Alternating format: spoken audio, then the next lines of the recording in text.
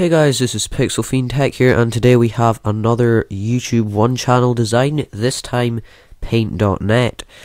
So what you're going to do is head over to youtube.com/OneChannel, then scroll down to Dress Up Once, Look Good Everywhere, and click on Get Specifications for Making Channel Art, which will take you over to here.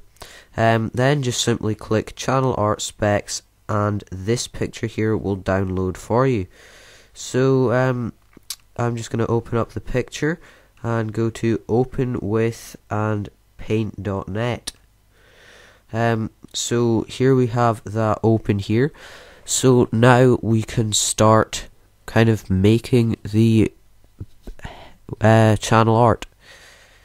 So what I'm going to do is well, I'll undo that.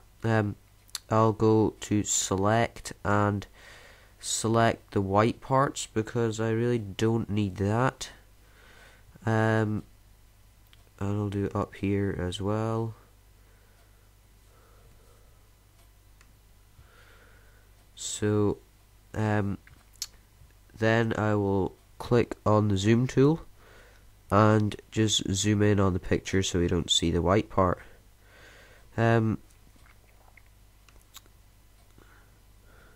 So now I'm going to make a new layer, which is basically going to be I'll put that below the background. So I'll put this layer on top because we can always hide that by just deselecting it.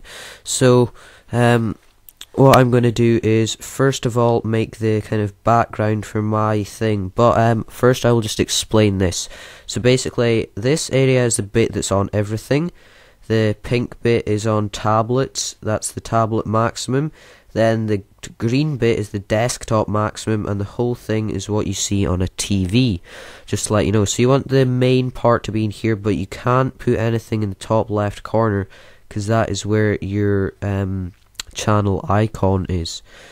So I'm going to select the gradient tool and put my second color to that blue and just go from there to there. So you'll see when I deselect that, you get that nice kind of gradient across the picture.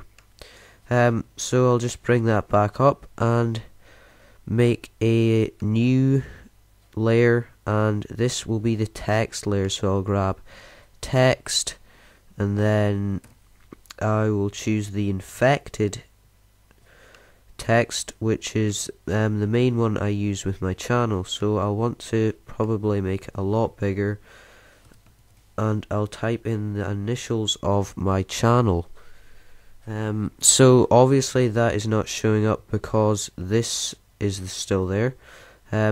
I think I'll make that quite a lot bigger because that's pretty tiny.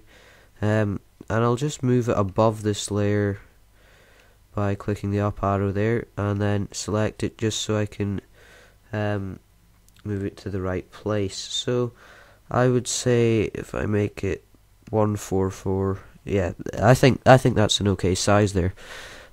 So I'm happy with that font. Then I will put in my second piece of font, which is I believe it's called MSG2 menu. Yes, here it is. And I will put that along the bottom. So I'll just click my cursor here, and that's way too big for what I'm going to be typing here. I think 24 will hopefully do. And this is where I'm going to type what I do in my channel. So personally I do tech reviews, unboxings, tutorials, things like that. If you're a gamer, you might want to type in what games you play, things like that. But I'm just going to do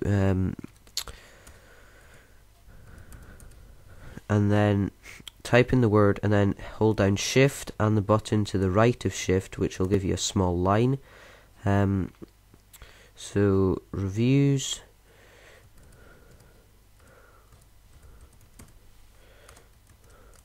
and unboxings. Okay, so as you can see that's gone out of the red bit, so I will just shove that across so it's in the middle there. and that looks okay. I will just make it a capital T.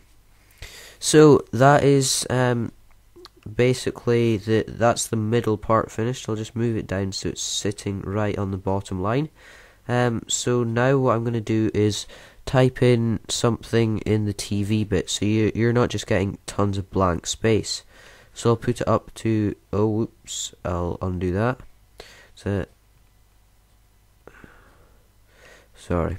Yeah, I'll redo those and put it back to. Well, that is annoying. Okay, I'll just put that font in again quickly.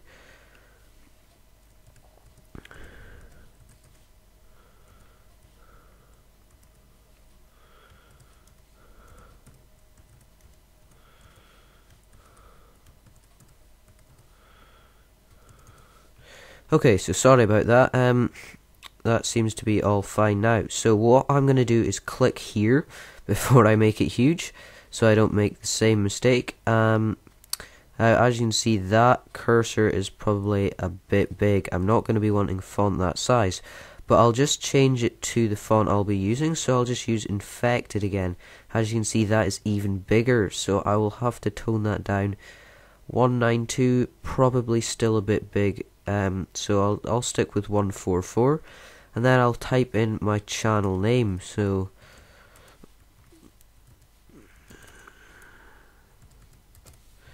Pixel Fiend Tech, and I'll just kind of move that.